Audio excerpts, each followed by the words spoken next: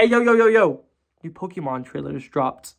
So as you couldn't tell already, a new Pokemon trailer dropped for Gen 9 Scarlet and Violet. And I'm quite excited for it.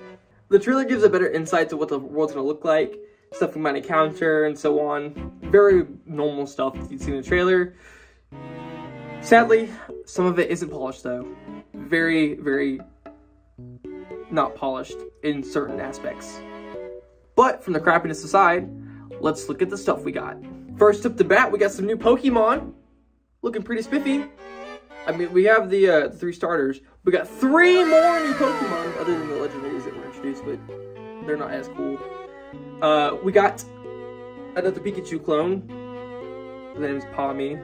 It's Electric Mouse. How original.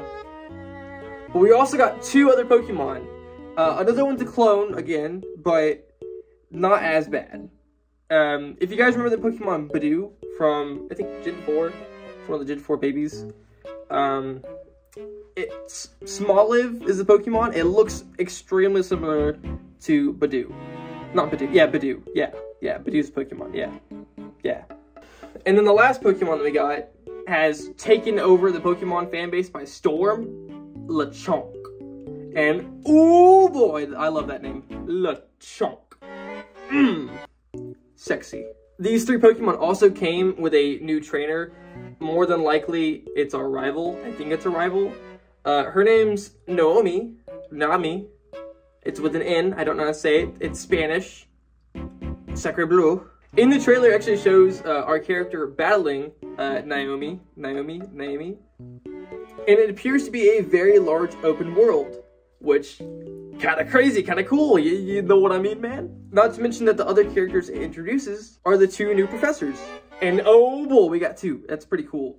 We have 2 new professors for each new version of the game. Now, they won't be in both games. It'll be one for each version.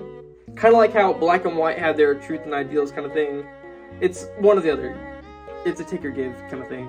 Which is pretty cool. I haven't seen Pokemon actually go full force with a new concept for some characters in a while.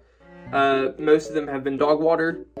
Sword and Shield was dog water. I hated it. But I digress. I do have to say though, the graphics look eerily similar to a game that came out several years ago. Pokemon Coliseum. Like, the polygons aren't all the same, but if you look at the buildings, like side by side, man, they look similar than a dog. Now, going back to the professors, they're kind of hot. That's like a general consensus on the fan base, and I agree. Ooh, mama, are they fine? One's a very savage ooga booga lady who's like, muscular woman, ooh la la.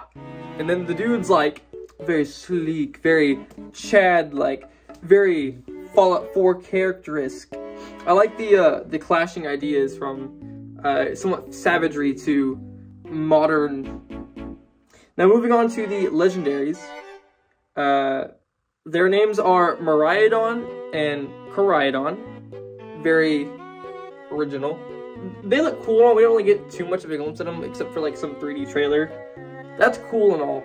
But what I think is absurdly obvious is that we're gonna ride them. We're literally going to ride the legendaries. I know what you're saying, like, oh, what? We're gonna ride the legendaries? That sounds weird. It does.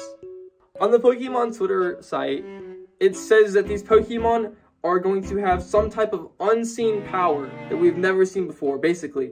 So, it's a transformer. We're getting transformer legendaries that we're gonna ride. One looks like a jet. The futuristic one looks like a jet. And then Home Dog Lizard Man, Red Boy, looks like a motorcycle. It's in their names. Rhydon. Yeah, ride it. It's open world. It's one of the only open worlds that's going to be this vast of a Gen 9 game, not including Legends Arceus. I'm not really acknowledging that game. It's a good game, but it's not a part of this. Also, with the open world, it's not going to be linear, which is absolutely mind-boggling. Pokemon has never done something like this before, and hopefully it does not crash and burn like how Black and White did, because the last time they tried to do something new, it backfired horribly, and I don't want that to happen. So, Pokemon, make the game good, please. But with this not having true linear progression, and there's actually kind of evidence for this in the Twitter. The Pokemon Company is suggesting that you can quote-unquote choose your own adventure and kind of go to whichever gym you want to go to, which kind of spiffy. But honestly, we don't really get too much information. It's very, very vague on what the Pokemon Company is leaving to interpretation. But that's all I got. Hopefully this game isn't bad, and I want it to do really good. The characters look really, really cool. And that's about it. See ya.